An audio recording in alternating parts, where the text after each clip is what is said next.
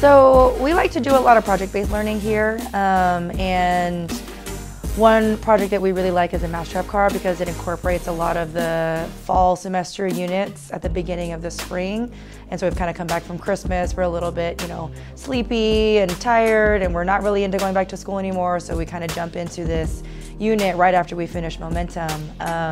And what we do is we provide them with all of their basic materials that they need, including the mousetrap and the bases and all of the different axles and wheels and things. Any special parts they provide on their own. But we basically tell them your mousetrap has to go 15 feet, or your mousetrap car has to go 15 feet. And the only thing that you can use to power that mousetrap, the only potential energy that you can harness, is stored in the spring on the actual mousetrap. So we don't let them use fans, we don't let them use motors, we don't let them propel it in any other way besides using the actual mousetrap. So it's really a good way to get students hands-on really building things kind of for the first time in this class and putting together, I guess, the engineering aspect of physics with what they're learning in class with momentum and transfer of energy and stuff like that.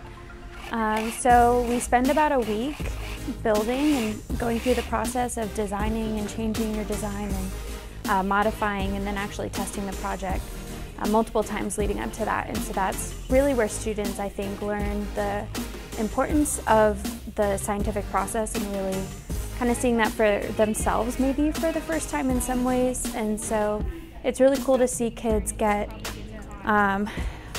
really engaged, I guess, with the content. Super fun. One thing that I really enjoy about this project is this is for being a female myself, the first time I used power tools was in my AP Physics class. And so seeing a lot of these girls that have never had a drill or a saw or any type of power tool in their hands and being able to use it and being comfortable with it is really impactful for me.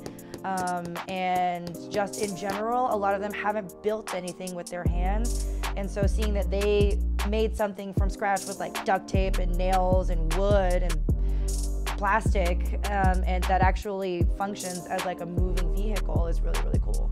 So that's the part that I really like, is kids seeing that they can make something with their own hands and they didn't need, a 3D printer, they didn't need a full, sophisticated tool shop or anything like that. So that's super fun.